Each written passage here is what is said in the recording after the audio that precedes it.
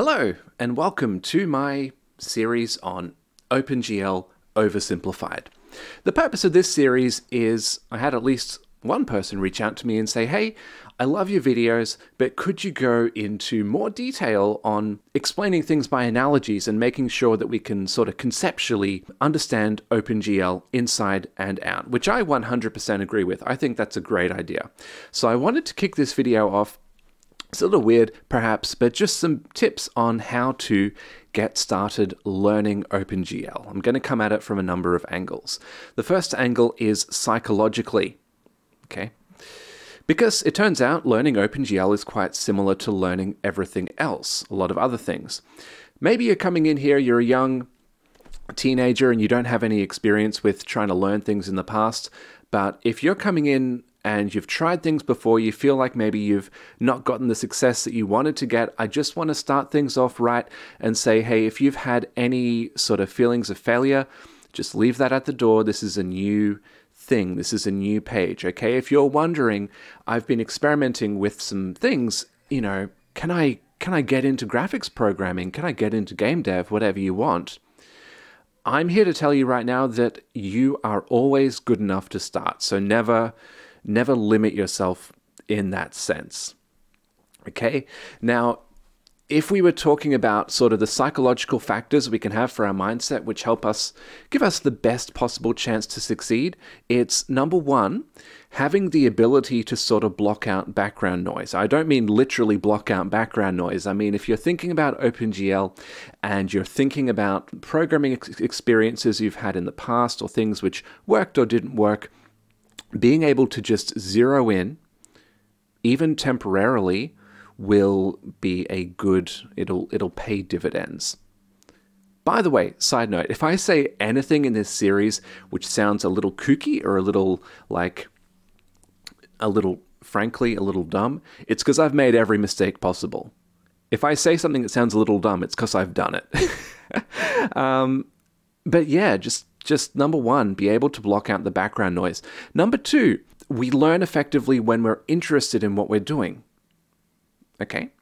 Maybe you think that learnopengl.com is the best, most interesting website in the world, and it is pretty good. It does a good job of summarizing information. But the real benefit in using a resource is applying it to your own fields of interest.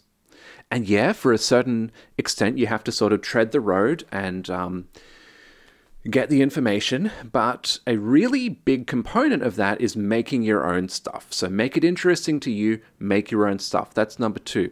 Number three, superpower in learning things is being stubborn. Now, I don't mean that you want to implement a certain technique and you have just one way that you want to do it and you can't switch around because you're fixed on doing it the one way. What I mean is you're stubborn in the sense that you have a problem, you want to solve the problem, and if you find that your technique isn't working, you're still really stubborn, you still want to solve it. So you go back and you'll try to approach it from a different angle. If you are stuck on a problem and you feel like a dog, like a pit bull whose jaws have locked, and you physically can't rip yourself away from it, that's probably a pretty good start. I've done that many times, okay?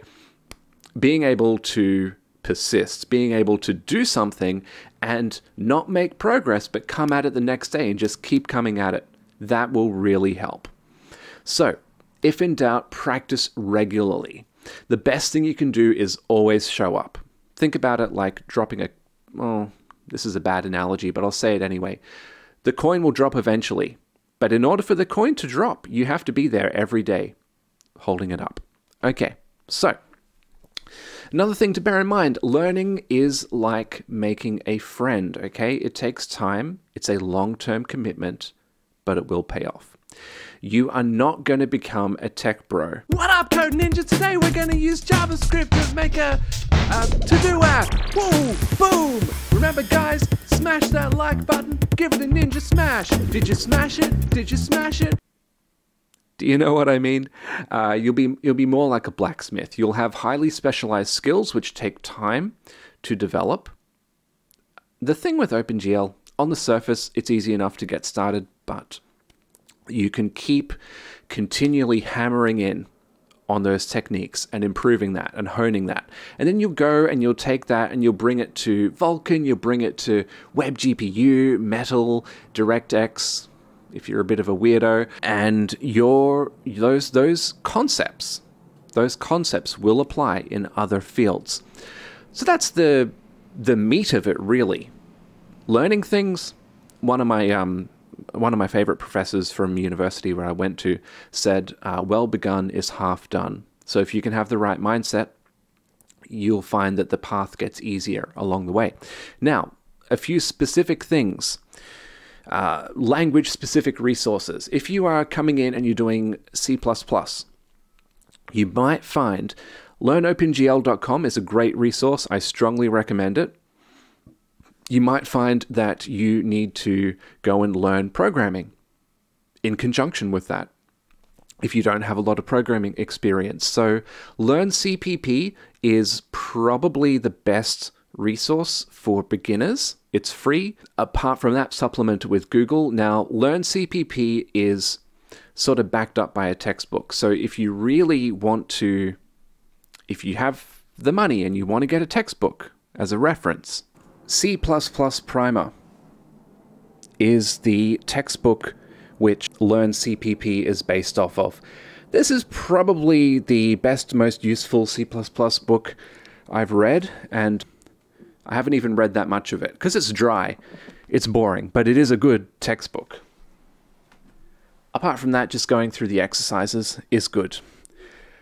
Okay, so if you are coming in from a Python background, or if you're coming in from a language which doesn't, like it can use OpenGL, but it's not C++, Python specifically, it makes me sad when people come to me, students who I tutor, and they say, hey, which Udemy course should I buy? Because it's Python. Come on, man, it's Python. Pretty much every website is Learn Python. W3 Schools is probably a good place to start. And then just there's a glut of learning Python resources. So what I'd recommend is find any resource free online if you need it to learn Python, and then look at learnopengl.com and use that in conjunction, supplement it as needed with other materials. I have a free course on YouTube which is OpenGL with Python. It's pretty good, I think. Specifically, the first 9 or so videos is really good for getting the basics. Strongly recommend that, but you should be able to find all sorts of courses online. The info's out there. Now, we've got that. So we have sort of our psychological bedrock that we're starting with, our base level. We have our language resources. The other thing, which is really useful, this is the last thing I'll mention, is it's really great to reach out to people and be part of a community. Now, personally, I run a Discord server. I have the link down below. I try to build up a community where we all sort of build each other up, answer each other's questions, and that sort of stuff. So yeah, this has been my little intro on how to start learning OpenGL. Hope that's useful, and best of luck. Graphics programming is a lot of fun.